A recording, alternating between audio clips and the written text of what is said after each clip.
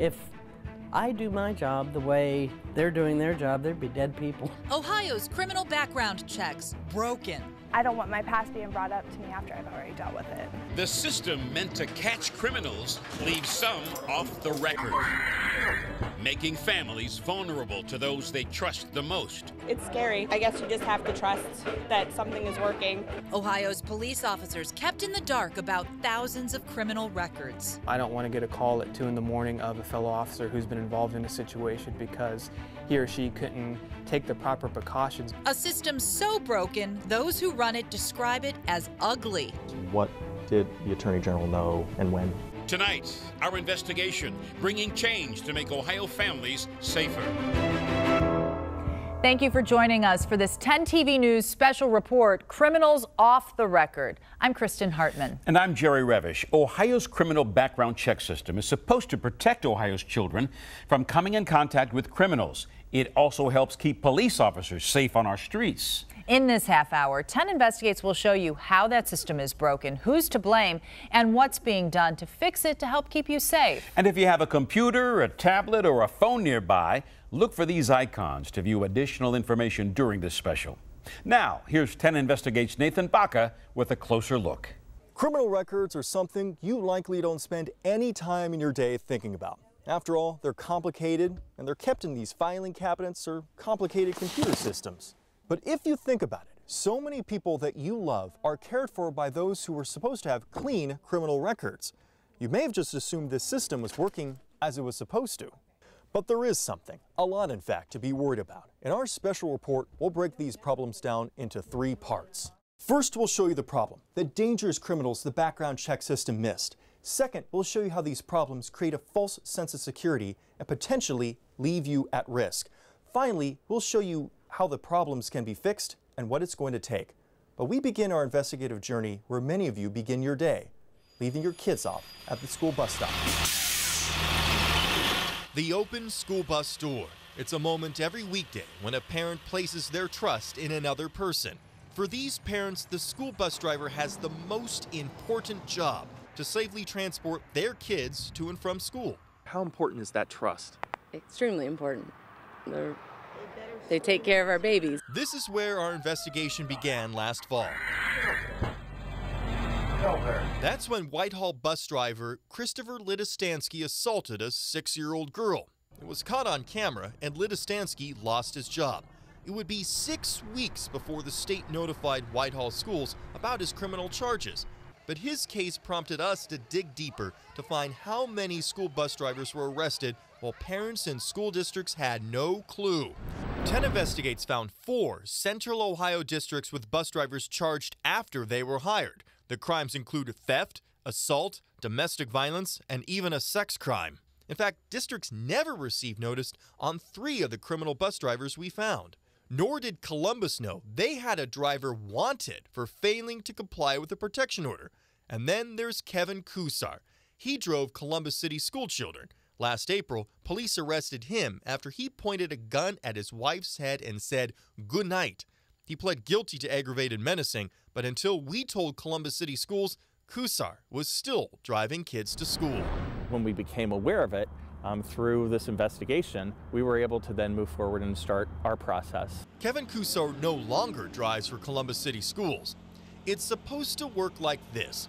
If a person working at a school gets arrested, the school district would be notified by a special system that is managed by the Ohio Attorney General. Fingerprints taken when employees begin working at schools are stored, then continually compared against fingerprints of newly arrested people. When a match is found, the Attorney General's office notifies the school electronically. Now, in a couple months, we're going to have a better system, and where the information will flow immediately about specifically what that person is charged with. We still wanted to know, why did it take months for some districts to get notices? And why did some school districts never hear from the state? 10 Investigates discovered a major flaw in the wrap-back system. It all comes down to fingerprints. Remember the Christopher Lidistansky case? Whitehall, like many police agencies in Ohio, does not fingerprint suspects of misdemeanors. But those misdemeanors can include some pretty serious crimes, including endangering children. That means weeks and months can go by before the alert system is triggered, notifying schools of an arrest.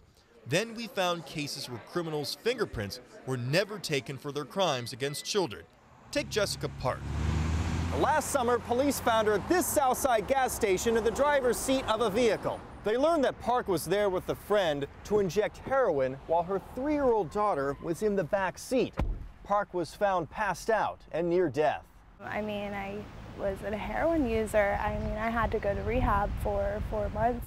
Police charged Park with endangering children. According to Columbus police records, because she was taken to the hospital, no fingerprints were taken.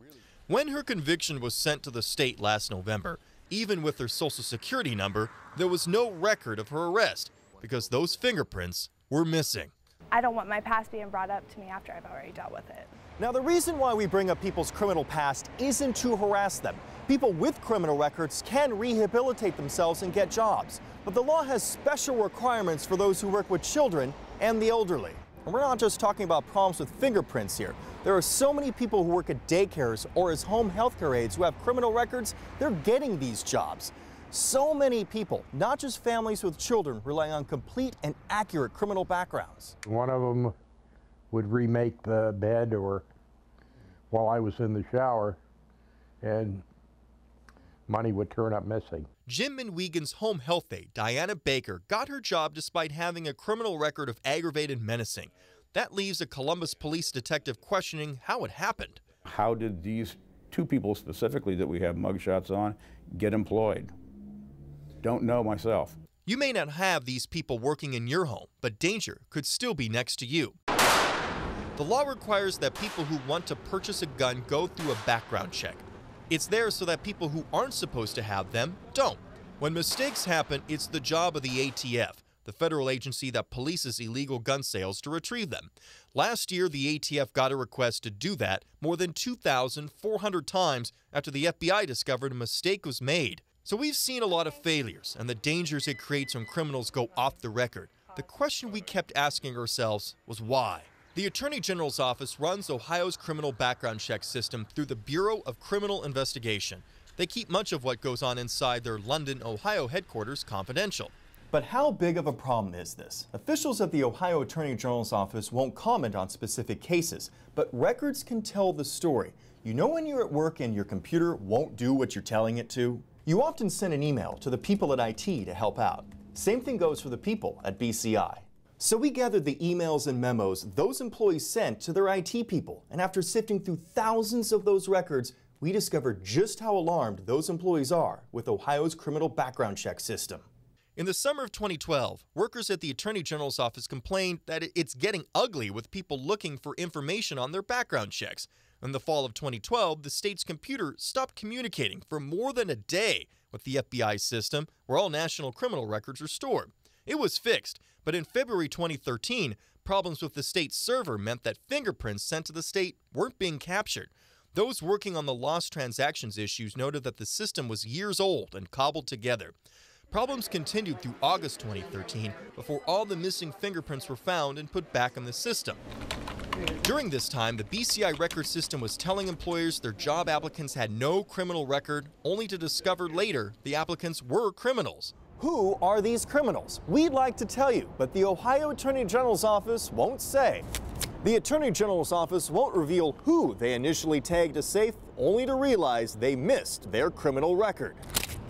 They blacked out over 3 years worth of names, but we counted just how many criminals the system missed. More than 1,100, and these are just the ones we know. So far, we've shown you how these background checks are letting criminals slip through the cracks. But they're not alone. I thought that maybe someone had stolen my identity. Coming up, see how records missing for months are keeping people with clean criminal records from getting a job. And 10 Investigates digs deeper, uncovering problems that go beyond Columbus, affecting people all across Ohio, when our special report, Criminals Off the Record, returns.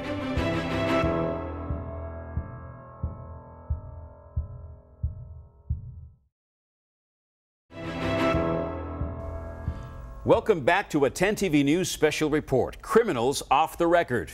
I'm Jerry Revish. And I'm Kristen Hartman. Before the break, 10 Investigates revealed the existence of thousands of missing criminal records.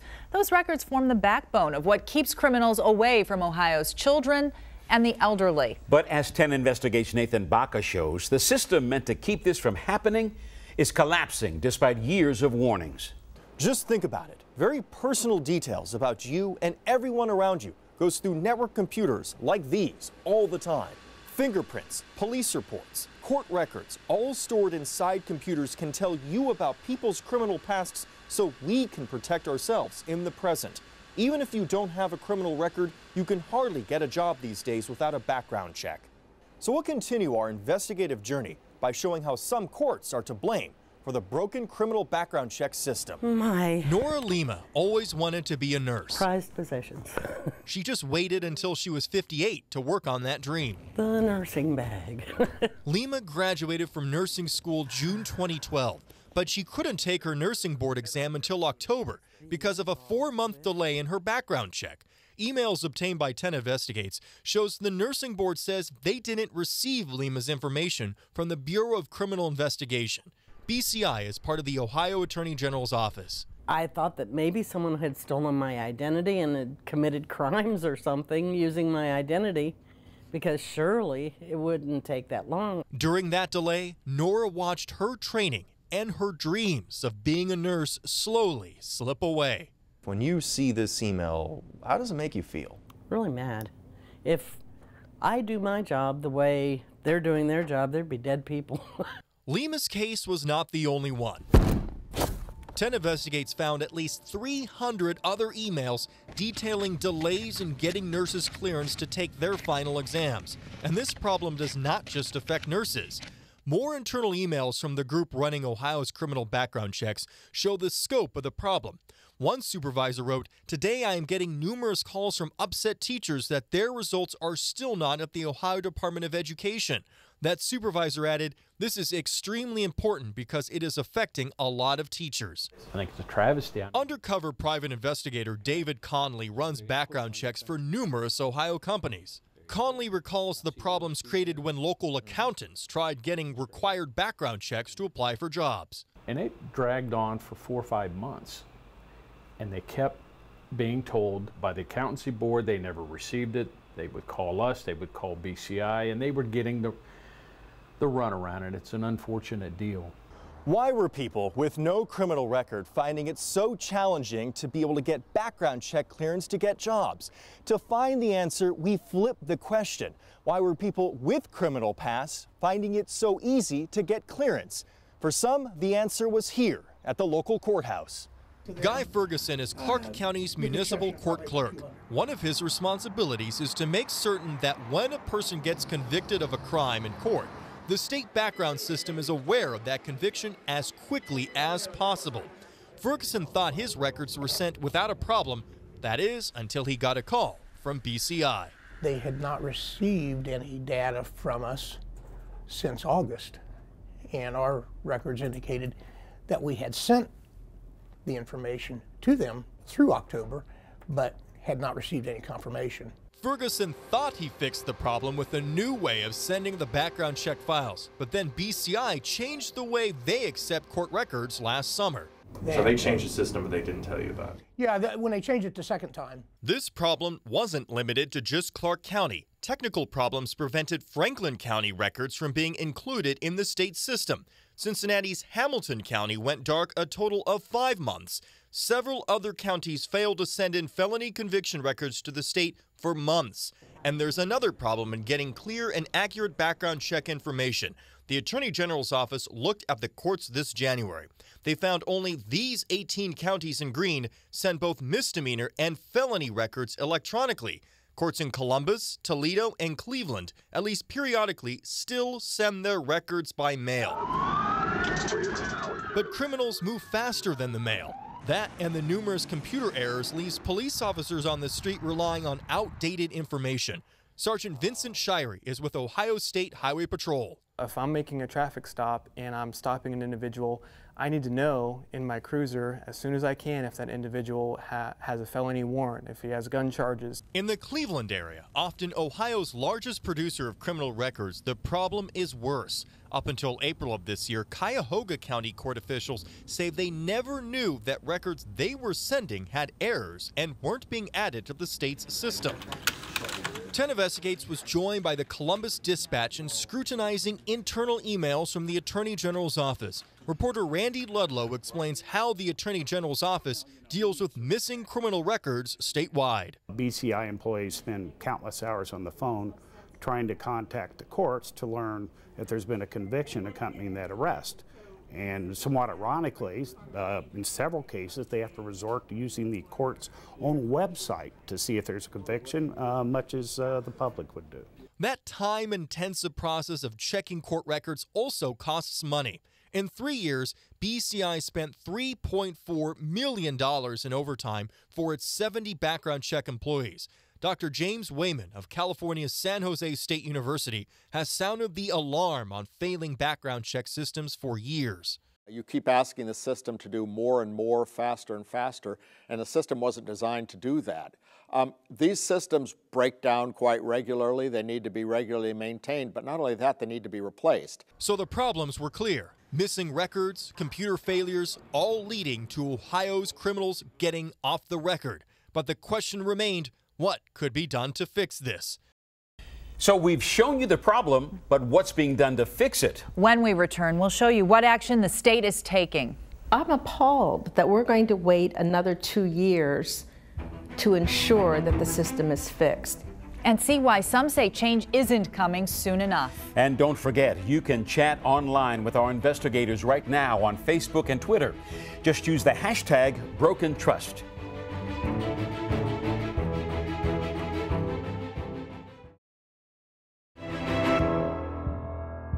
Welcome back to a 10 TV News special report, Criminals Off the Record. I'm Kristen Hartman. And I'm Jerry Revish. Before the break, 10 Investigates revealed how mistakes in the criminal background check system delay law-abiding people from getting jobs. And they also showed how criminals go off the record when local courts leave holes that last for months. 10 Investigates' Nathan Baca concludes our special report discovering ways these problems can be fixed. This half hour, we've told you how gaps in Ohio's criminal background check system can put your family in jeopardy. Together, we've discovered many dangers with the system, but the lingering question is, how can we fix these failures? Now we're finding answers, uncovering secrets, and showing what you can do to protect your loved ones. We begin with the person at the top. Ohio Attorney General Mike DeWine sat down with us to explain what his office is doing to correct problems at the Bureau of Criminal Investigation. BCI runs Ohio's background check system using software from company 3M Cogent. The AG's office sent a letter to Cogent in April. It says employees experienced more than 10,000 down hours in 2014, and Cogent's system continues to perform poorly this year as well. For that downtime, the AG's office is asking for a credit of $6.2 million. In their response, Cogent took no responsibility. Were you satisfied with Cogent's response? You know, I'm not so much interested in who's responsible or who's going to take responsibility. What I'm interested in is how we get it fixed and how we move forward. The Attorney General's office says that a new background check system could be up and running by mid-2017. To accomplish that, the consultant, MTG Management Consultants, is expected to be paid about $500,000. We're frankly looking for this consultant to help us put everything together. This is quite a complex operation. It's budget time at the Ohio State House, so we approached lawmakers from both parties to get their reaction on what 10 Investigates uncovered about holes in Ohio's background check system. Well, I've naturally been somewhat disappointed. Any fix would go through Republican State Senator John Eklund's Criminal Justice Committee. It will be scrutinized, but I know there'll be a lot of support in the Ohio Senate for helping get at what the Attorney General has pledged to do. Ranking Democratic State Senator Charlita Tavares. But we're not addressing it. I would have hoped that a request would have come in if more money was needed. A request would have come in to the Budget Committee.